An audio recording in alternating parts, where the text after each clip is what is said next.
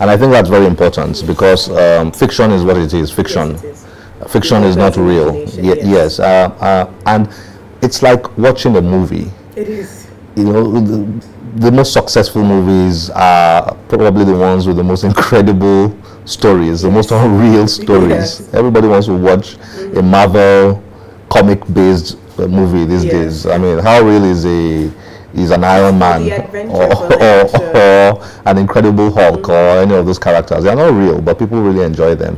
You know, and I think while reading a book of fiction like this one, yes, like you just said, it's important to remember that.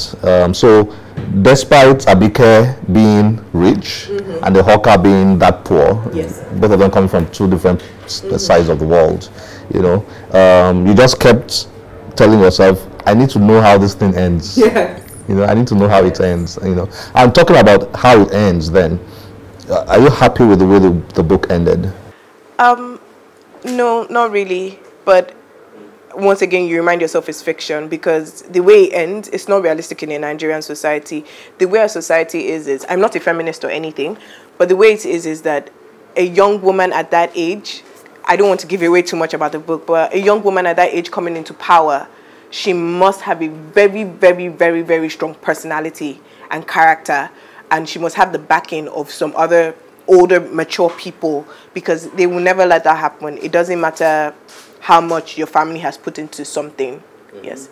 It sounds like I'm talking in code, but I don't want to give away too much. Now, does Chibundu Onuzo typify the modern day creative writer that you'll find in Nigeria, you know, these days? People are talking about the quality of Nigerian books, the quality of Nigerian literature, you know, these days. Does Chibundu typify, you know, those writers that we all should be proud of and we all should be getting their books to read? She does. She absolutely does. I found, because I like to read outdoors sometimes, so I found that as I was reading, I would raise my head up and exactly what she was illustrating in the book is what I am seeing in reality.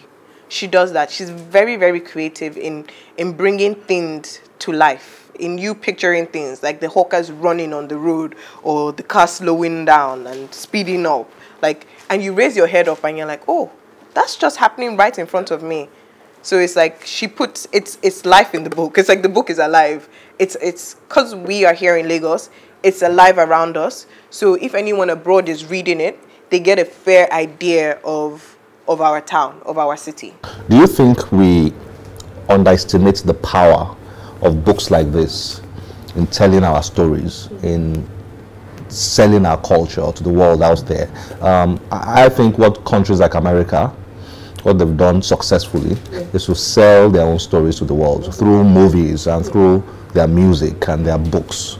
You know, we are not doing too badly with music. Maybe Nollywood is not doing too badly. It still has a long way to go. But when it comes to Nigerian literature, I'm wondering, I keep asking myself, do we underestimate the power Nigerian literature can have in terms of selling our stories to the world? Absolutely. We underestimate it every day. Every time you walk past a book, a Nigerian book, most times you just think, this Nigerian author, like, let me spend my money at the cinema instead of buying this book. But one thing with books is I treasure. Now, when I buy a book, what I do is I write my name, I write where I was when I bought the book, and I write the date and the year. The reason I started doing this is because my grandfather, he's late now, he gave me a book, and the book, he got it in 1978. And he wrote down like how he felt about the book. And this is what he does. Whenever we would go and see him, he would give each grandchild a book. Wow. Yes. And that book is a treasure because he scribbled his thoughts about the book. And that book was 1978. I wasn't born in 1978. But the fact that I have that book, I have that story. And it is something that it's in my hands. I can pass it on to my children. They can pass it on to their children. Books capture a lot. They don't capture, yes, movies tell you the story, but they don't capture as much as a book would. A book would illustrate every single thing. And it gives you that opportunity to imagine how things would have been in a certain time, to tell you the story of how somebody felt in a certain time. Yes, the movies have their dialogues and all that, but they don't tell you enough.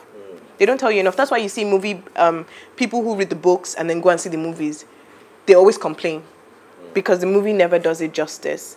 So books play a major role in documenting our stories. Books play a major role in telling our stories and sharing our stories. This is one of the easiest ways. I mean, I can buy 5 copies of this and then give it to my friends abroad, and they would appreciate it because I've given them, aside from what I've described, if they haven't come to Lagos, it's giving them an insight into my city. What do you think about the title, The Spider King's Daughter? Is that appropriate for what you read in there? Yes, it is. Absolutely. She got the title spot on, correctly. Ah, she did. She did. I didn't think so. Really? We have, like, at first, before you read the book, you're thinking, and then while you're reading the book, you're like, why are you calling this lovely girl the Spider King's daughter? You're first questioning her. But as you get to know Abike Johnson's father, Lumide Johnson, better, then you know why he is the Spider King. As you get to know the character better, you know the reason for that title. So you like the title? I like the title. Okay. Yeah. Now, on a scale of 1 to 10, how do you rate the Spider King's daughter? 1, 2, 3, 4, 5, 6, 7? I'd give it a 7. Okay, so you scored the Spider King's daughter a 7. Yeah. Now, why didn't you score it a 5 and why not a 9? I can't score it a 5 because it's a brilliant book. I can't score it a 9. That's such a hard question. Chibundu, if you watch this, I like your book. I can't score it a 9 because it didn't get to a 9 for me. It didn't get to a 9 for me. But one thing about her book, it might not be a history lesson, but it is very educative. Now, since reading this book, when I see a hawk on the road, I think about where's he coming from? What's his story? What made him end up on the street? And then also, I'm much more polite to them. I say, oh, good afternoon. Please give me chewing gum. And then I say thank you after. I'm much more, because the book reminds you that everyone has a story. There's a reason why they're there.